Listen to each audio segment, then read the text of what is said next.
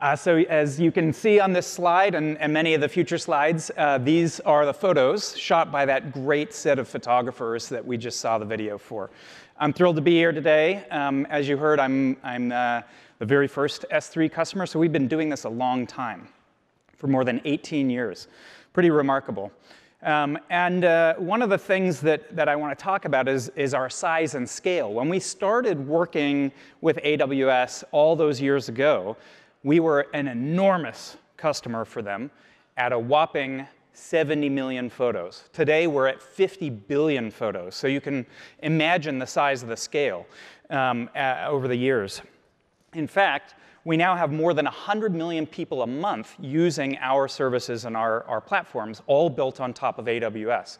So let that sink in for a minute. When we started 18 years ago, we had 70 million photos.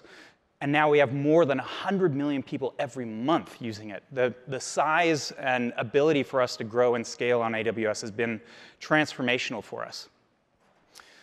We have a couple hundred petabytes of data under management now, so it's really getting enormous. Now, some of these big numbers were helped a lot by our acquisition of another platform, Flickr, about 6 years ago, which we now own and operate on top of AWS as well.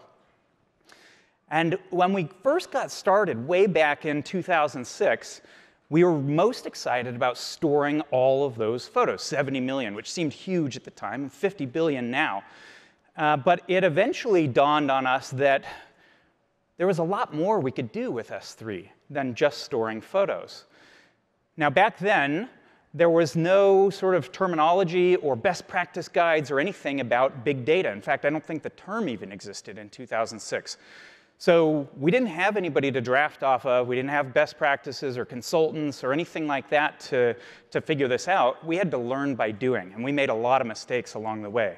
But it quickly dawned on us that we could use S3 for a lot more than just storing photos, that having an unlimited, bottomless, inexpensive storage tier meant that we could transform the way we managed our data. Our first big light bulb moment was realizing that if we got out of our data center mindset, and we had 7 data centers at the time, that we could keep all of our data. We had gotten in some sort of bad habits around optimizing our data footprint because it was just so costly to run in our own data centers, where we would keep fresh data around for, say, 1 to 3 months, and then summarize it and age it out and eventually delete it because we just didn't have the storage capacity to keep it around. But being on S3 enabled us to, say, take our web access logs and keep them for forever. We knew that data was super useful in sort of a 1-month time frame or maybe a 3-month time frame, but it didn't really dawn on us that being able to compare data year over year, or in our case, decade over decade, would turn out to be super valuable as well. So we learned to keep all of our data, stop deleting it. Ooh, big win for us.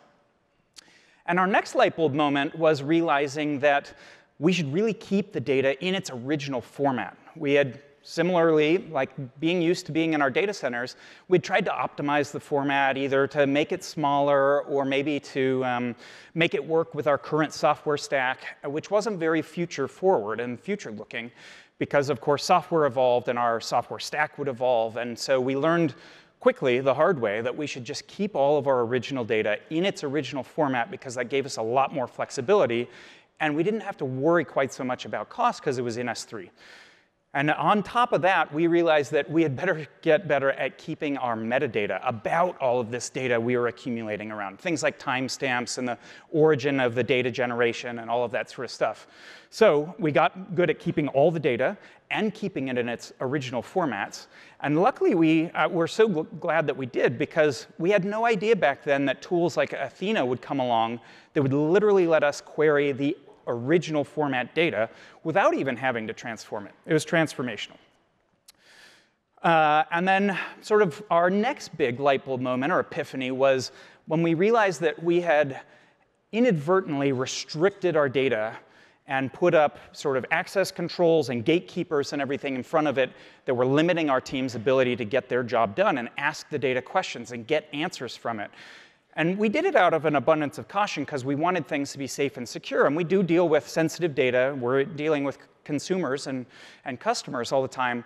But there's a lot of data in there, average order value, sales volume, most popular photo of the day, or things like that, that weren't sensitive, but we were still keeping it all locked up. So we learned that we really need to get as much of the data unlocked and share it with our people, our product teams, our business leaders, so they could make the fast, quick, great decisions that the data really existed to serve.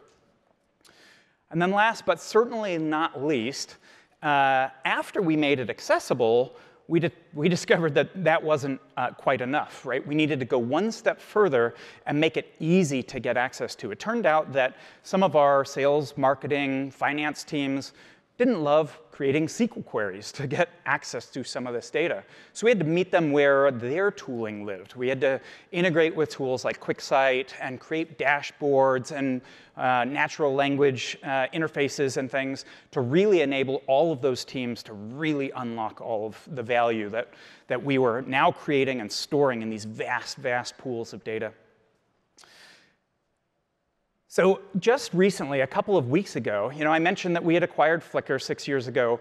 A couple of weeks ago, a team at Flickr analyzed tens of billions of data points across hundreds of millions of customers to answer a crucial, critical question for us that had long eluded us.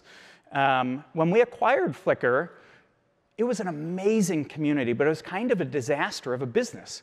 It was in decline. It was losing a lot of money. And today, I'm super thrilled that it is growing again, and for the first time in 20 years, it's profitable. But it should be growing faster, and we'd like it to be even more profitable so we can continue to invest in that wonderful community. So this tiny team at Flickr took advantage of all this work we'd done to create huge pools of accessible, easy-to-get-to data and answered this massive question for us, which is we have more than 100 million people using the service and platform who don't pay us anything. And then we have a much smaller cohort of members who gladly pay us a monthly or annual subscription fee, and we haven't really understood the behavioral differences between the two. We think we do now, as a result of having all this data unlocked and accessible to our teams. We think we've identified a set of behaviors that are unique for those paying customers, and we are hard at work designing new product experiences to really unlock that value. And we're really excited about it. So I'll just leave you with a couple of our suggestions. If you want to transform your organization like we're transforming ours, keep as much data as possible.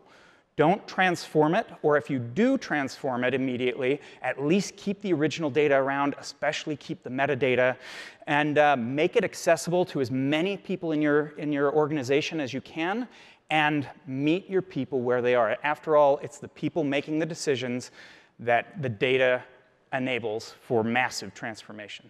Thank you so much.